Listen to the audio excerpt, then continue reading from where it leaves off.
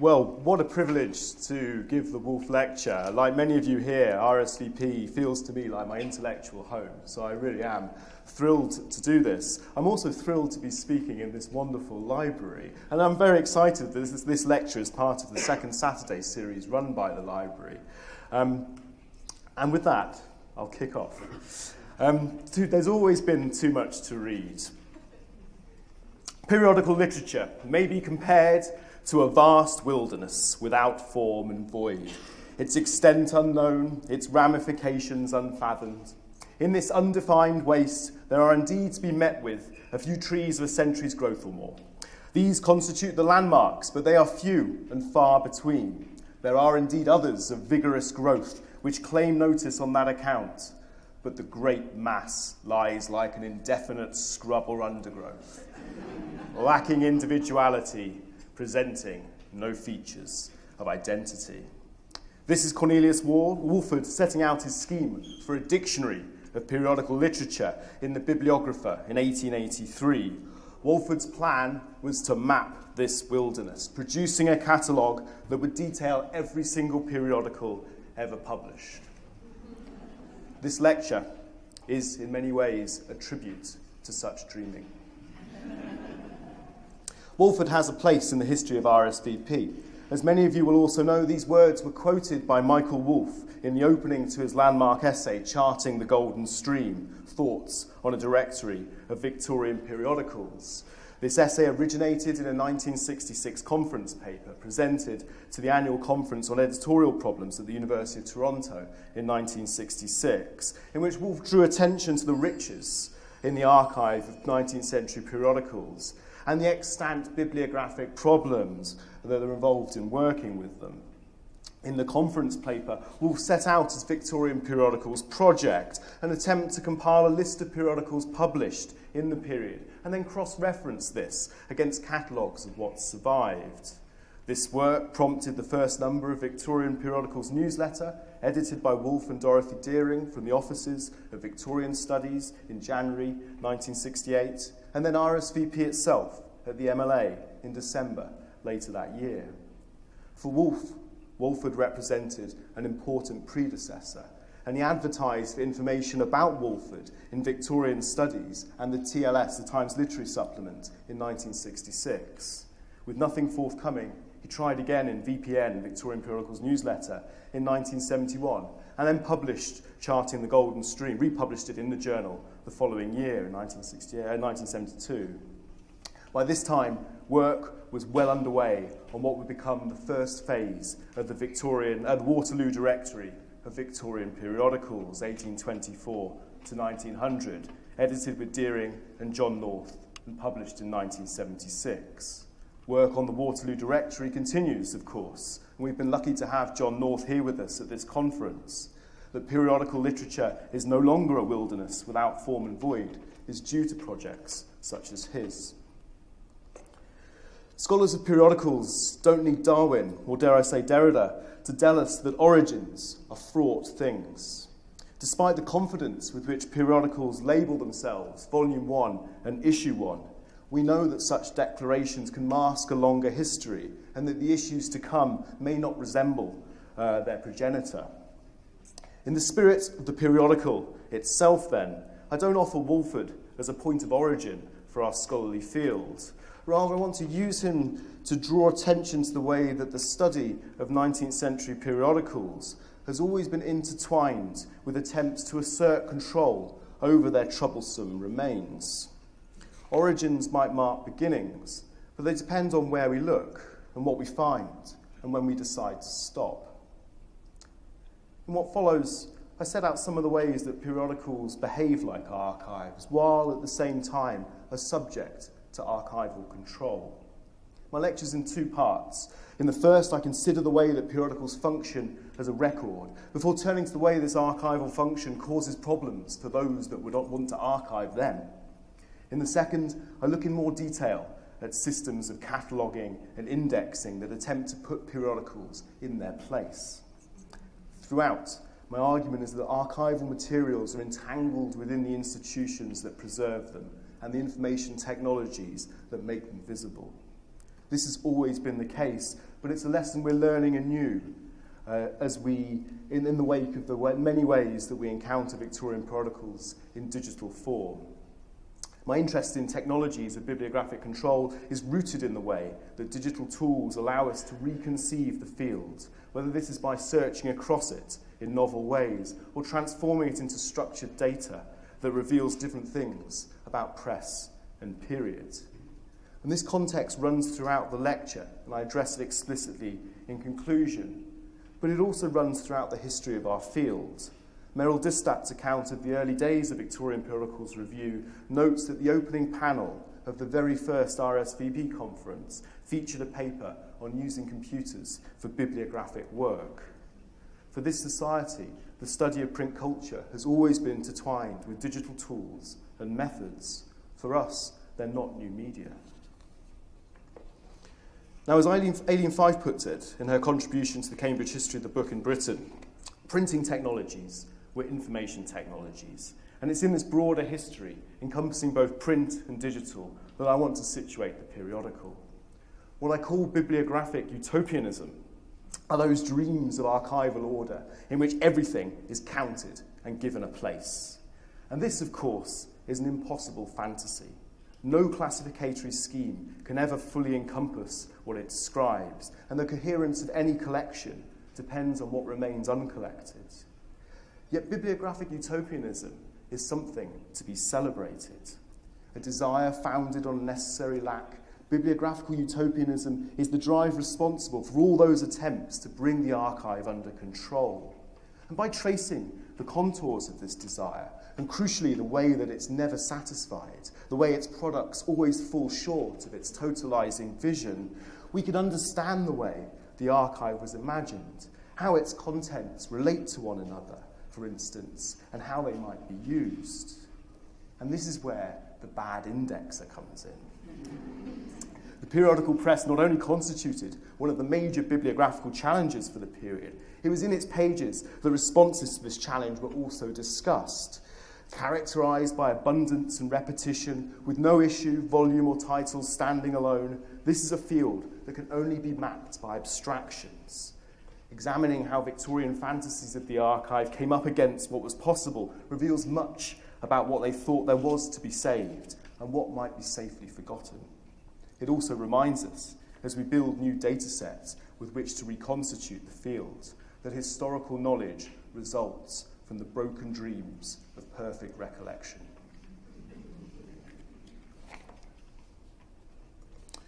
Okay, the periodical in the archive.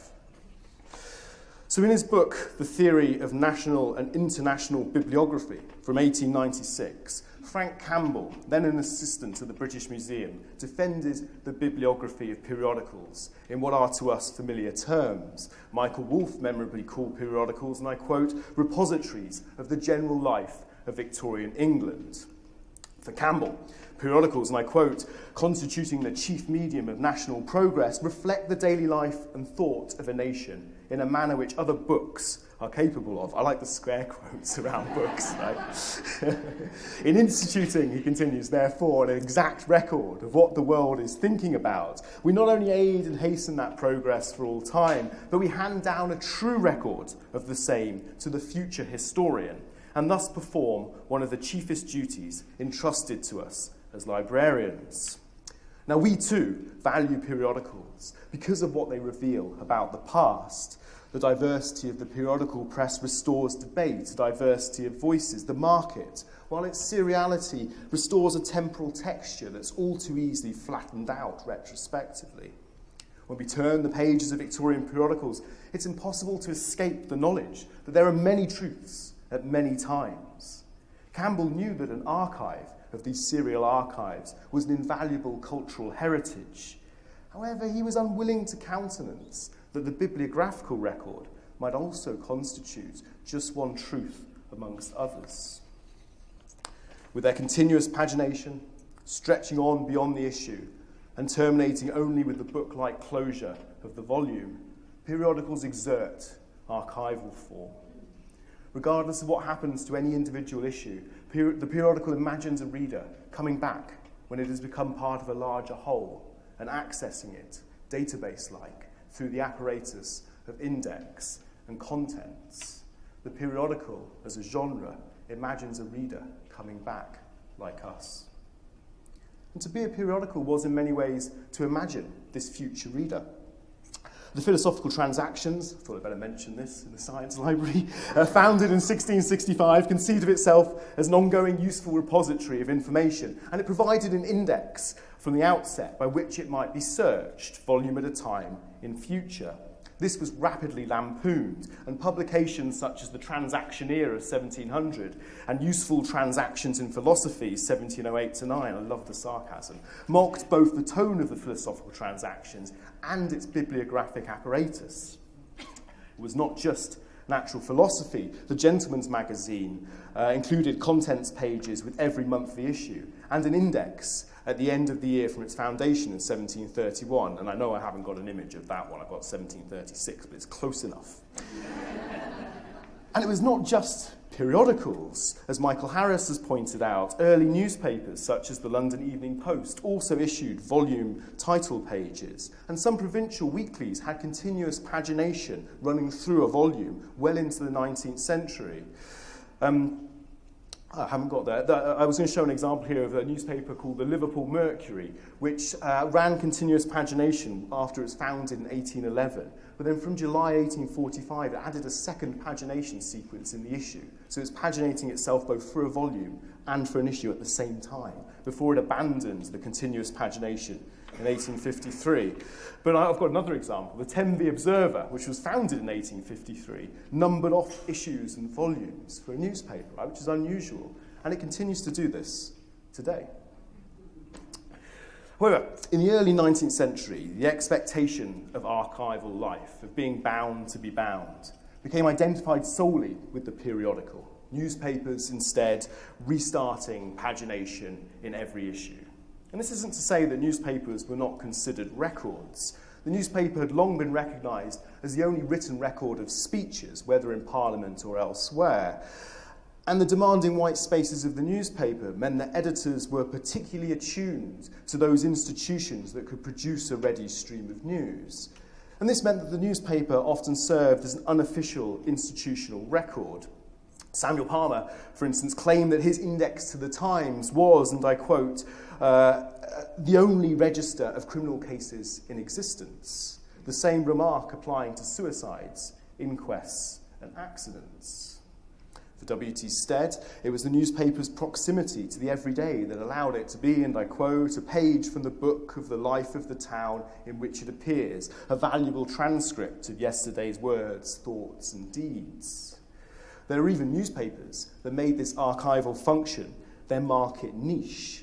Founded in 1871, the Week's News advertised itself as, and I quote, a trustworthy guide to the comprehension of passing events. It excluded everything other than news, so it might be preserved in libraries and reading rooms, while also appealing to, and I quote, the gentleman who wants a newspaper to file in his library.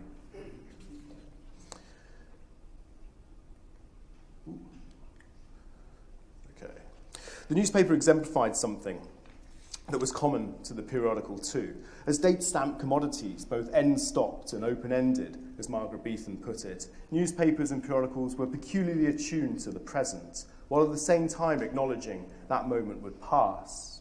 The difference was that periodicals wrote the possibility of an archival afterlife into their form, regardless of whether or not they were actually kept.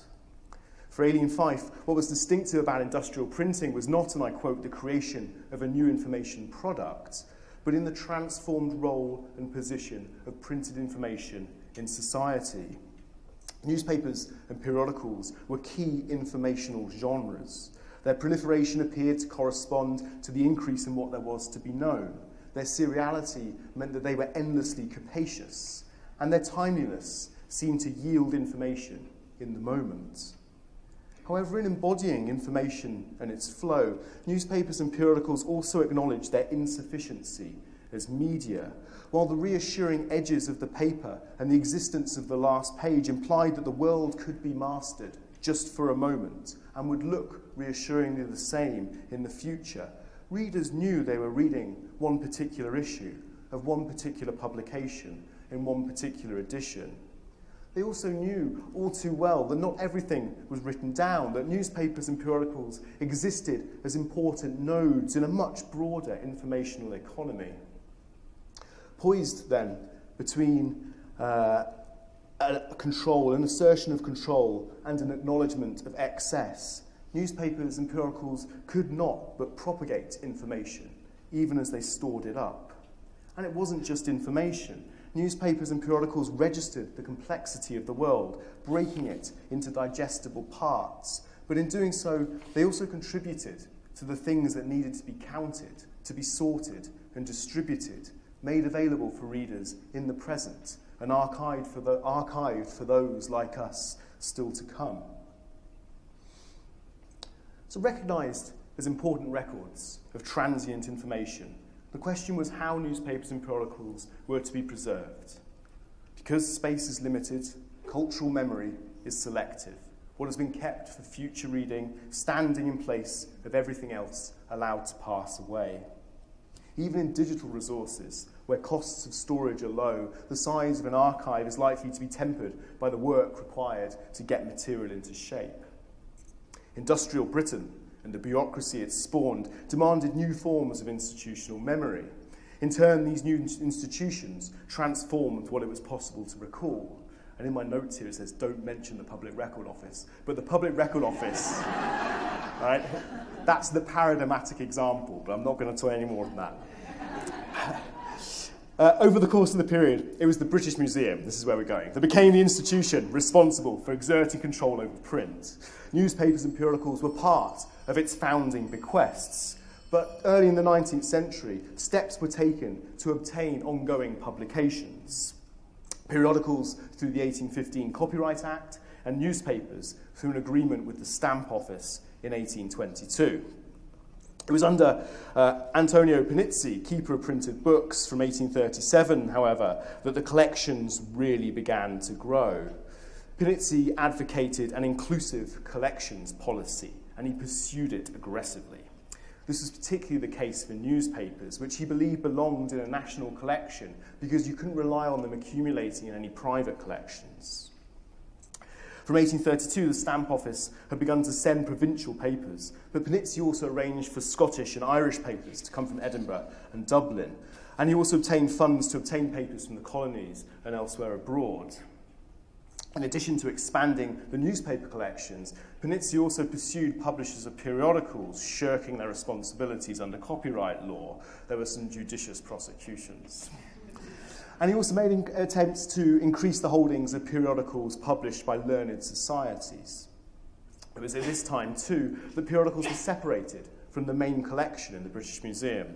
After moving into their new buildings in 1840, the collections had been arranged into presses roughly by subject. In 1851, periodicals gained their own press mark, PP, and their own subject classifications. Those published by learned societies were separated off in the 1860s, this time with the press mark AC for academies. And if you use the British Library's collections, you'll be familiar with these press marks. Panizzi's greatest triumph, though, was the reading room, the new reading room in the heart of the museum, surrounded by what was known as the Iron Library that surrounded the dome in the quadrangle. The total holdings of the museum had increased from 235,000 volumes in 1838 to 435,000 volumes 10 years later in 1848. The Iron Library had space for 1.3 million volumes. Nonetheless, the trustees began to eye the newspapers, in particular, warily. This is a terrible graph. I haven't got enough data points. I know this, right? But you get the idea. As you can see, the amount of newspapers taken each year grew exponentially with the repeal of the taxes of knowledge, and then they increased at a pretty steady rate. Right? And the problem is that one of my data points is too far along, so it looks like the trend is steady, but I want to draw attention to the... Right. It grew exponentially after the repeal of taxes and knowledge, and then increased steadily onwards to the end of the century. By 1873, the museum was binding over 1,500 volumes of newspapers a year. The total newspaper collections numbering 27,500 volumes. Okay. To put this in perspective with regards to the rest of the collection, in 1875, the museum received just under 30,000 items in 1 year, 1875. 18,000 of this 30,000 items were issues of periodicals or part issues. That's quite a lot already, but they received 116,000 issues of newspapers in that year. Earl Stanhope, one of the trustees, had suggested reducing the intake of provincial papers in 1862, and he did so again in 1869. That year, the Subcommittee on Printed Books, the group that managed the library, recommended passing the collection off to someone else entirely. However, the removal of the natural history collections between 1880 and 1883 opened up some space, while the opening of the White Wing in 1885 gave newspapers, for the first time, their own dedicated reading room. The collections, that's down the bottom here, the White Wing, and the reading room's at the back here. Okay. The collections, however, continued to grow. And in 1897, the principal librarian, Edward Morton Thompson, reported that there was only room for 1896's London papers and half of 1895's provincial papers. The museum was full, in other words. It was receiving just under 3,500 volumes of newspapers a year, and so a more drastic solution was required. The British Museum Bill of 1900 proposed dispersing the provincial newspaper collection to local councils, only retaining the London papers and the provincial papers before 1837 in the British Museum in Bloomsbury. It also proposed destroying what it described as valueless printed matter: blank books, diaries, trade advertisements, greetings cards, children's toy books, single-sheet tracts, songs, and, gird your loins, folks, most worryingly, odd parts periodicals. The uproar that resulted prompted a £100,000 grant from the Treasury to build storage that would last 30 years, and crucially, the legislation that would allow this storage to be outside Bloomsbury. Colindale, which Michael Harris called the Siberia of the newspaper collection, was born.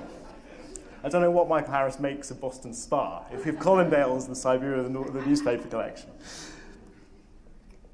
Okay. Frank Campbell thought bibliography compensated for humanity's fallen nature. Okay. It does not require much experience or imagination, he writes, to know that the whole world, visible and invisible, exists in connection with law and order, implying a certain classification of all that is or has been. Nor does it require much expertise to know that the mind of man can only imperfectly discern the order that exists, and that the difficulties of logical perception are increased, one, by the fact of the perpetual natural intermingling of all that man is conscious of, and two, by the fact that man himself adds to his own difficulties by unnaturally confusing the different parts of existence with one another. So for Campbell, the task of bibliography was to remedy such man-made confusion, and so, complementing the natural sciences, restore law and order, and make clear all that is and has been. The newspaper collections in the British Museum, though, invert this model. Rather than organise content to reveal underlying order, its librarians achieved a semblance of order, regardless or despite unruly material. An article in Sell's Dictionary of the World's Press in 1892 described the newspaper collections before they were exiled to Siberia, to Colindale. Along the corridor in the White Wing that led to the reading room were the volumes of London newspapers. The rest of the collection lurked down below in the basement of the Iron Library in the main museum proper. There, under the grated floor, presses lined the inside and outside of the corridor that ran around the reading room. Out of the lift and to the right was the earliest provincial paper, the Stamford Mercury from 1718. As papers were shelved by year, walking clockwise round the dome told the story of the press, registering the appearance of new titles, shifts in format, and of course the ever-increasing amounts that were published.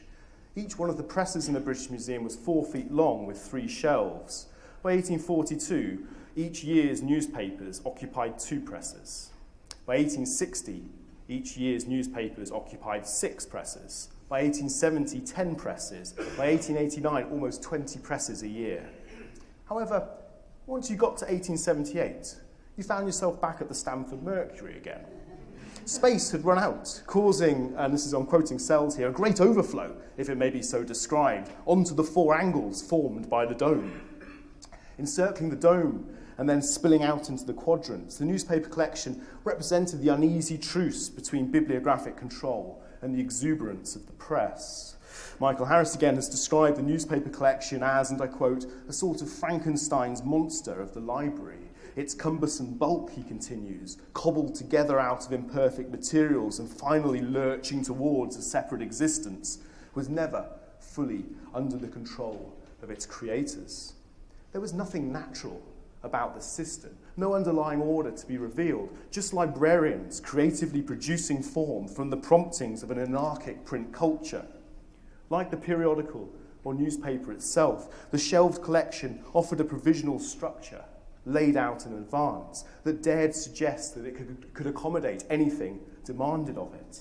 However, again, like the periodical and like the newspaper, such order was only ever temporary. Solutions often had to be improvised, and there were many other ways that the material could be arranged. Okay. This brings me to the second half.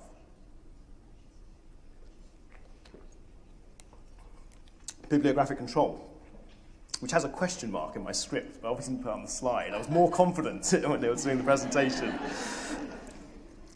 Okay, bad indexes are everywhere, wrote Henry Wheatley in his book, How to Make an Index in 1902. Wheatley was assistant secretary at the Society of Arts, but he was also a prolific author and the editor of the Bibliographer, that journal that published Cornelius Wolford's Plan for a Dictionary of Periodicals in 1883. How to Make an Index had been prompted by what Wheatley thought was a belated recognition of bibliographical work. There has been, of late years, he wrote, a considerable change in public opinion with respect to the difficulties attending the making of both indexes and catalogues. It was once a common opinion that anyone without preparatory knowledge or experience could make an index. That opinion is not true is amply proved, I hope, in the chapter on the bad indexer. Now, this chapter offered numerous examples of sloppy indexing in order to show how it shouldn't be done. And I'm not so interested in the ins and outs of good and bad indexing, although it is kind of fun. Rather, what interests me about such discussions is how they acknowledge the paratextual nature of bibliographic tools. Indexes and catalogues and Wheatley ranges across both aren't natural representations of whatever they represent, nor are they simple descriptions or distillations of content. Rather, they're crafted objects with their own aesthetics and their own politics, created from a discrete body of material that they write anew. Okay. In the space between the good and the bad index, then, are a host of different interpretations of what constitutes the archive, what it is, and what it might mean. Bad indexes are everywhere, right? But if the examples from Wheatley's book, the chapter The Bad Indexer, if the examples there are to be believed, the bad indexers are most often to be found producing the indexes to periodicals. Wheatley drew heavily for its examples on an earlier piece by Eliza Hetherington called The Indexing of Periodicals, How Not to Do It, published in Stead's Index to Periodicals and in the Review of Reviews of 1893. Hetherington, as many of you know, was Stead's long-standing collaborator on his indexing projects, and for Wheatley, one of the most indexers of the day. And just as an aside here, Wheatley is really willing to credit Hetherington as I said, one of the foremost indexers of the day. But in the chapter The Good Indexer, which follows the bad indexer, what he does, instead of celebrating what is often anonymous work and increasingly feminized labor, he instead chooses to defend indexing by citing examples of well-known male writers who also produced indexes. And given that Wheatley's biographers often point to the fact they don't know which indexes Wheatley produced because they're unsigned, it's interesting that Wheatley doesn't take that opportunity to celebrate that kind of anonymous, unauthored writing, which is often associated with this work. Anyway, Wheatley's main complaint about periodical indexes was they simply index the titles of articles rather than indexing content. What he calls, and I quote, the vicious habit of trying to save trouble by cutting up the lists of contents and repeating entries under different headings. Hetherington cites a number of examples here, including the Westminster Review, which indexed an article, Cross Currents in Canadian Politics, under the word cross and not Canada, or even politics, actually. It's on there, but you also have to take my word for it. At least, notes Hetherington, slightly exasperated, the Cornhill avoided this by indexing articles under every word in their titles, regardless of how relevant they were. Other publications, such as the United Services magazine, the Fortnightly Review, and the National Review, simply offered readers a list of articles indexed by author. Even here, Hetherington found odd examples. The Gentleman's Magazine, for instance, indexed Rudyard Kipling as if it was one word under R. Of more concern, though, than the idiosyncrasies of individual publications' indexes was their proliferation. Covering one volume of one publication's content, such indexes were useless unless the reader knew which journal to consult and what year. Accumulating indexes are little better than accumulating issues or volumes. In an archive fever of their own, these bibliographical resources themselves become subject to the logic of abundance. To manage this, some titles publish cumulative indexes. Both the Edinburgh and the Quarterly Reviews published index volumes every 20 years or so. The Westminster Review issued a general index to its first 13 volumes in 1832. Blackwood's issued a general index to its first 50 volumes in 1855. The Leisure Hour published an index to its first 25 volumes, and All the Year Round, its first 20. Periodicals published indexes as a matter of course. They had that kind of archival investment. But there were few indexes for newspapers. The Morning Post published an index between 1847 and 1850. An annual index to the Times was produced by J. Giddings in 1863 and 1864. And of course, Stead initiated half-yearly indexes for the Pall Mall Gazette in 1884, the indexing carried out by Eliza Hetherington. Samuel Palmer's index to the Times newspaper, which appeared quarterly from 1868, was a subject index, like the others, but it was different in that it both kept pace with the Times as it was published, while also working retrospectively through its back issues. It's the first time a newspaper becomes an archive, right, retrospectively. While the utility of this approach, opening the Times up as an archive, was appreciated, commentators also remarked on the quirks of Palmer's indexing.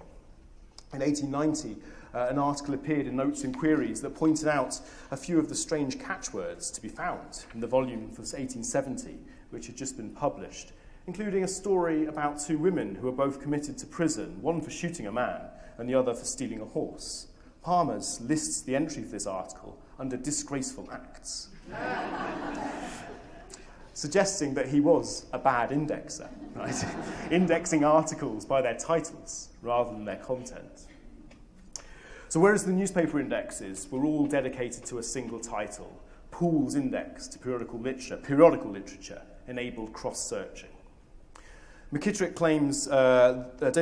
claims that this was the first index to periodicals. Its first edition indexed to subjects treated in the reviews and other periodicals, appearing in 1848. The hierarchy there is really interesting. Reviews first and other periodicals.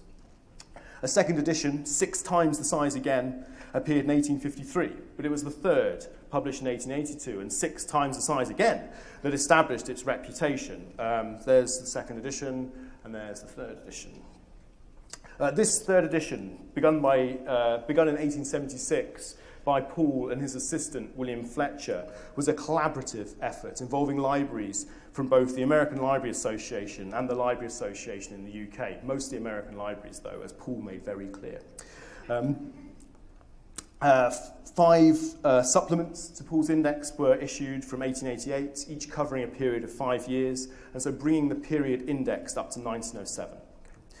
Such was the position of Poole's index that it became the de facto definition of periodical literature, some American libraries making it policy to purchase every single periodical index within Poole's. So rather than the index as a subset of a larger archive, Poole's then defines the archive that it indexes. Poole's index retrospectively indexed the periodical archive. W.T. Stead's index to periodicals, however, was a genuine serial, each volume indexing the periodicals of the previous year. Prepared by Eliza Hetherington and her team, all women, Stead's indexes, like Pool's, were subject indexes, with the names of authors given but not indexed. Indeed, Stead credited Pool with, and I quote, the idea of a general index to periodical literature, and in 1894 tried to position his indexes as the successor to Pool's, stressing their superiority over the annual indexes produced by Pool's assistant Fletcher, and from which the 5 yearly authorised supplements were produced. Stead had difficulty finding a market for his indexes. As Laurel Breakers explained, they complemented his other bibliographical projects. Unlike the Review of Reviews, which retrospectively reviewed the month's periodicals so that readers could prospectively select which to read, the annual indexes offered the whole year's periodicals as a retrospective archive. The difficulty for Stead was that readers needed access to periodicals, and that meant a library where they would be able to consult his indexes without purchasing them. As Break notes, Stead increased the price for the second volume, published in 1892, from 2 shillings to 5, and from the 6th volume, published in 1896, again to 10 shillings. After the first price increase, Stead ruefully noted that, and I quote, the general public is not given to study. And so he pitched his indexes at those he thought were. Students and librarians and journalists feature frequently in his advertisements and prefaces, and so did politicians, sociologists, and historians. In 1898, still vainly trying to resist the business of selling to institutions rather than to individuals, Stead came up with a plan. Rather than have his readers go to the library, where they could consult his index for free, he would instead take the library to them. Clearly inspired by the clippings agencies and characteristic for Stead not acknowledging them, Stead proposed a service in which he would send readers any articles in which they were interested. He claimed that Hetherington indexed £100 a year's worth of periodicals. If his readers wanted to know how much money they would save, all they had to do was tot up the number of articles in the index. The scheme wasn't put into practice, and Stead, while delighting that his indexes had found their way into various prestigious libraries, drew the series to a close in 1904. As an enthusiast for indexes, you'll be unsurprised to learn that Wheatley was prone to bibliographical utopianism. He was the main force behind the formation of the Index Society, founded in 1878 and lasting till 1891. Its main aim was to codify the practice of indexing while preparing indexes to works and subjects currently without them. But for Wheatley, Palmer's index, Pool's index, and Stead's indexes laid the foundations for an even more ambitious project. There was no point, argued Wheatley, in libraries producing their own classed catalogues or indexing part of their collections that might also be found elsewhere. Instead, the Index Society would produce one index for all. From a central office, surrounded by other indexes, members of the society would create a kind of skeleton index that would then be populated by contributions from volunteers, right, crowdsourcing the index. This manuscript index would be available for consultation until it was ready for printing and then sale. Once printed, it would be interleaved so it could receive more manuscript editions until it was time for another edition. In this index, wrote Wheatley, anything, however disconnected, can be placed, and much that would otherwise be lost will there find a resting place. Always growing and ne'er pretending to be complete, he continues, the index will be useful to all, and its consultants will be sure to find something worth their trouble, if not all they may require. A published index or catalogue can only capture a collection at a particular moment, so either the collection needs to be closed with no further additions, or a further index or catalogue, a supplement or new edition, will need to be produced in future. For David McKitterick, indexes such as Palmer's register something new about knowledge in the period. Palmer's index, he writes, and I quote, insists on the passage of time and the unfolding relationship of subject matter day by day.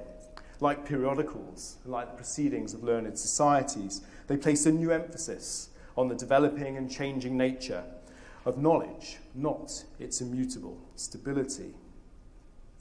The seriality of the periodical made it the perfect way to register a changing body of knowledge. However, as a changing body of knowledge, the periodical itself challenged the indexer. Ultimately, only a succession of revised indexes or catalogues, each one displacing the previous, could capture how what was known kept changing. And as each catalogue or index recorded a particular version of that collection, they too became historical documents and needed indexing and cataloguing. It's in the often complicated bibliographical condition of bibliographical tools that the contingent nature of historical knowledge can be read.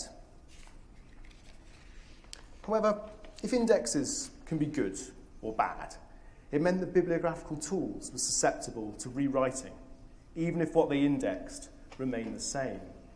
In other words, even a closed collection could change as it became opened up in different ways. At the end of How to Make an Index, Wheatley, making the case for his universal index, leaves his reader with one final piece of advice. He says, always index the volumes afresh, and do not be contented with using what has been done before. For Wheatley, the bibliographical utopian, prior indexes recorded no history, only the errors of others. If everyone indexed properly, as set out in his book, it would only need to be done once. But the fact that all indexing should be done afresh is a reminder, isn't it, that no indexes or catalogues will ever exhaust whatever it is they document. Abundance, excess, is the precondition of all bibliographical activity. Tools such as catalogues and indexes structure that abundance, create difference, and so enable content to emerge. In other words, by instituting what gets left out, both outside the collection and in the spaces between entries, bibliographical tools both write a collection while leaving matter unwritten, room for others to return and write the collection again. Bibliographical tools, then, are not only representations of a collection, but also the medium through which that collection is given form and content, through which, in effect, it comes into being. And this brings me back, finally, to Cornelius Wolff, whose ambitious plan provided the technology for a periodical archive, the like of which had never been seen before. So the Dictionary of Periodical Literature was a utopian project through and through. I'm just going to read a bit of that. Asked, do you contemplate including in your work all the mushroom growth of the present day? He answers, yes. I will draw the line at absolute completeness, so far as it can be attained. When asked, sorry, I have to skip on, do you intend to include the abortive publications of which perhaps but one or two numbers only were published and which are forgotten by everybody? He says again, decidedly, yes. Okay, so everything's going to be in there. But there was also a sense of doubt. In the first article, Wolff confessed that one of his motives in writing was that should his health or means become exhausted, and I quote, the work then already accomplished might be preserved and made available for any willing successor, and preserved until such successor should be ready to cooperate. But he had a warning too for this willing successor, whoever they might be. In the final article, he reports that, and I quote, that the work progresses slowly in relation to its entire bulk, but I hope, surely in view of ultimate completion, the range of inquiry seems to be an ever-widening one, he continues, and the stream of new periodicals flows on with increasing volume and force. If moments of despondency arise, they are speedily dispelled, and many a cheering word comes from afar. The upbeat tone here belies the real emotional labour that has gone into the project so far, the satisfying emergence of bibliographical order from periodical chaos, not sufficient to keep despondency at bay. Wolff was unsure as to the outcome of his project. He decided on the title and supposed that it should be printed eventually. He liked the idea of it being published serially, but he had no publisher in mind or any idea who might subscribe. It was his method that he thought was the real achievement and what he wanted to pass on. Concerned about how individual titles would be catalogued, Wolff devised printed index cards onto which information taken from the collections of the British Museum could be inscribed. There they are. Wolff's slips set out space for details from frequency, page size and price to political persuasion and literary contents. A technology then to manage abundance, the proliferating fields, at the same time registered the impossibility of recording everything about a periodical. Wolff had kept his slips in alphabetical order on his table, and rather ingeniously he used the British Museum request slips to create a second record, which he organised chronologically. And with his two representations of the British Museum's collections, Wolff's slips begin the dance of memory and forgetting, characteristic of bibliographic work. The slips reduce periodicals to classes, recording some aspects and disregarding others. Their arrangement on his tables, only two possible representations of the press, amongst many more. For Michael Wolff, Wolff and his dictionary constituted, and I quote, a solemn warning and a plea for tolerance. There is something, he writes, and I quote, both overwhelming and overwhelmingly attractive about periodicals research. Wolff had died 18 months after his articles appeared. Soon afterwards, his house was struck by lightning and burned down. The carefully compiled slips also presumably were consumed by flame. Even the journal, I know, I wish I could say, in the library I found the slips. I didn't find the slips. Even in the journal in which Wolff wrote, Wheatley's bibliography, it only lasted another year. What is most compelling for me about Wolff's plan is the way that it's been caught suspended at its most fluid moment. The slips, according to Wolff, were only a provisional stage. He called them accumulators of facts for future use, able to be passed to the compositor for printing, but also to organise material for a fuller, more discursive account. But it's the accumulation of facts that he likes. Like a card catalogue or database, the slips are poised between the exuberant, abundant, and ever-growing periodical archive and the far-off fixity of a printed edition. Here, in a journal that no longer exists, is a plan to record the details of every single newspaper and periodical ever published.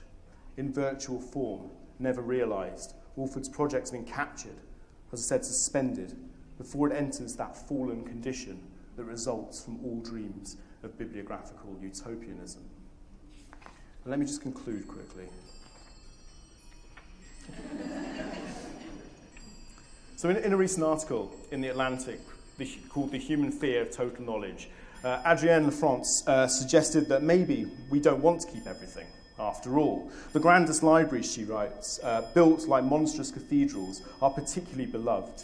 It ought to follow then that the ultimate library, an infinite library, would be revered as a utopia, especially in an age where data is seen as its own currency.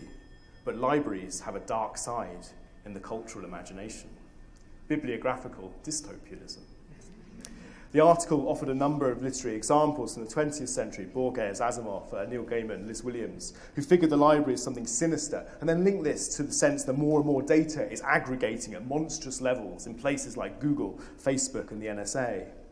It's tempting to write off bibliographical utopianism as an instance of 19th century imperialist arrogance, doubted in the fin de siècle, and then undone in the First World War. But it hasn't gone away. We have MARC records and open access public catalogues. Close to home, we have the Wellesley Index, the Waterloo Directory, and the Curran Index. And we continue to index and catalogue, edit and archive, publish and build. As Freud knew, the real fear is not that everything is kept, but that everything that's kept can be found. 19th century bibliographical utopianism at its most confident might have dreamed of such perfect recall, but the material practicalities of putting things into order meant that the reality was much more messy. Such projects could not but fail, falling short of the impossible aspirations of their progenitors. For the bibliographical utopian, all indexing was bad indexing, just some was better than others. Now there are lessons here for us as we think about the relationship between digital resources and the printed material from which they're derived. Wheatley, Hetherington, and many others complained that indexing was considered a mechanical exercise that could be safely delegated or left in the hands of the compositor. An article in the Saturday Review from 1876 maintained that indexing was really not a mechanical business at all.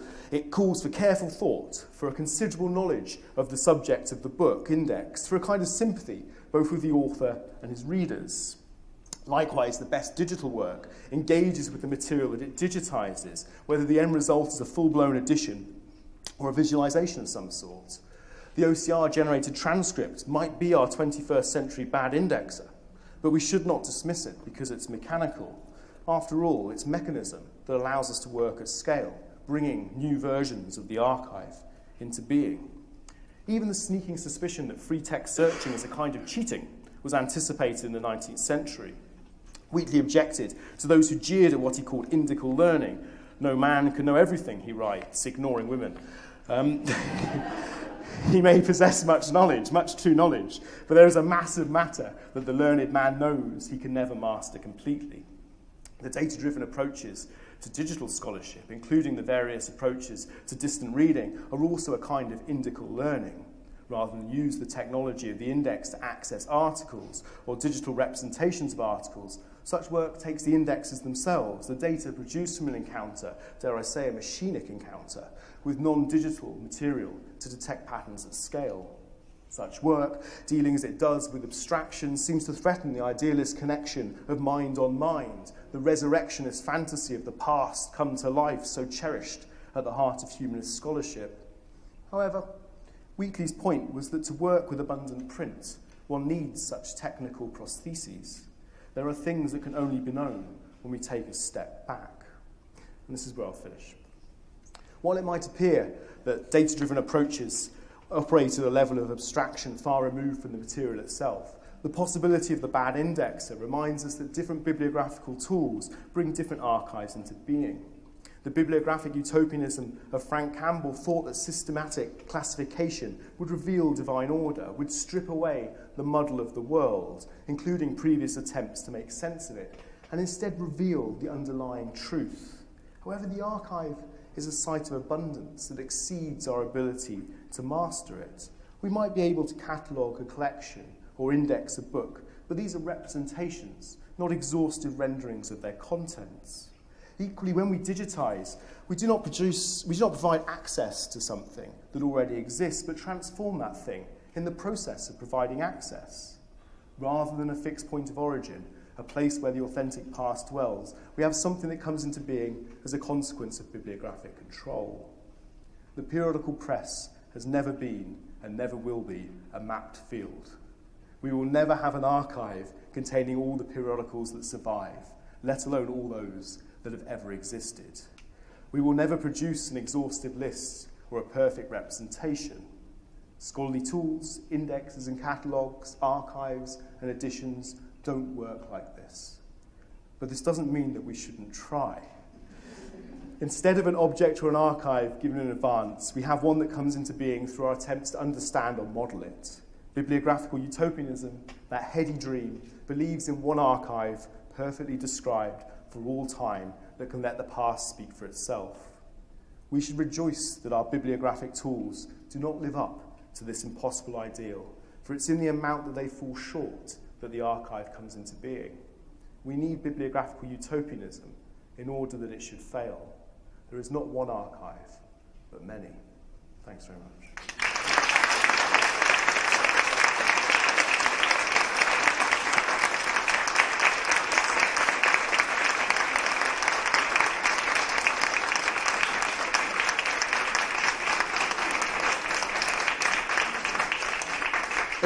There's time for a few questions. We're videotaping, so we want to get your question, the audio, on the video. So raise your hand, and I'll come by with a microphone.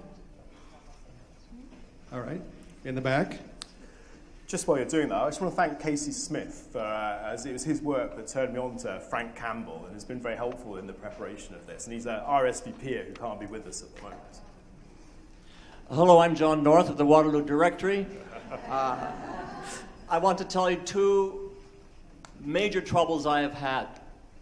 The first one is closed access shelves. So I was 10 stories down in the Bodleian. They told me I was the first member of the general public who had ever been allowed inside the stacks. Then they moved a large part of their periodical holdings out of town 15 miles. I asked for access, and after much difficulty they offered it. I said, where? They said, go so many miles this way, you'll hit this street, go past this street to the next lane, turn right on the lane until you find a horse in an open field, and there's a lane there, you turn right, and then 200 feet inside that lane, you'll find us. It's very different to have open, full-text e-access than to have access to the cold print. Yeah. An entirely different process. However enriching is the open e-access. The second big problem is that in my correspondence with many dozens, multiplied dozens of UK libraries, depending on the online library catalogs, sending a list of the titles for which I want a title page plus the call numbers, I'm responded this way: we only have half of what you ask for, or we only have half of what is listed in our library catalogs. That was across the board except for very tiny libraries. Those are my two problems, and I have no solutions. We all know from the British Museum, the British Library, that destroyed in the Blitz has become a euphemism for things that have been lost, right? But what's entrancing about that moment when you could walk around the dome, right? Panizzi's dome, which represents order, right? The mastery of knowledge, that dome at the centre of the British Museum, in what was at that time the largest library in the world. And to have the newspaper collection around the dome like that, where you could walk around clockwise, right, and tell the history, chronological history of the newspaper press, it's an alluring instance of the moment when you could visualize the press in its totality, right? And then they move it away, and it becomes invisible and closed. But even then, I don't want to overstress that moment of order, because it's spilling into the quadrants, and they've already decided to take one edition of provincial papers by then, right? So it's already just a subset of a much larger archive that will never be recovered. I just wanted to say that I'm very honored to be here because Michael Wolff was our neighbor in Amherst, Massachusetts for many, many, many years until we moved back to Kansas City. Oh, fantastic.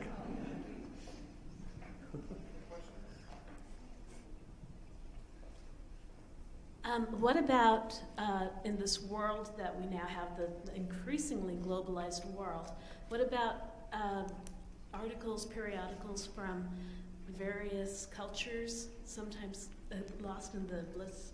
It made me think of things that are happening today, where we're losing so many languages and so many great civilizations in many ways, or parts of civilizations.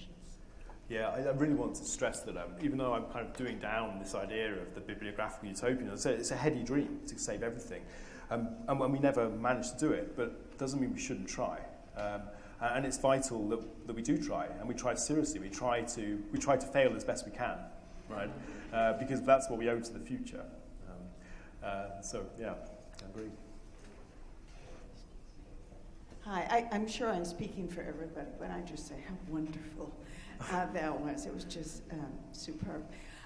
It's kind of a minor question, but I kept thinking about your early point about newspapers renumber with each issue in contrast to the continuous pagination of a periodical. And I'm really interested in what you think. And you would often clump newspapers and periodicals together, and yet there is also this distinction.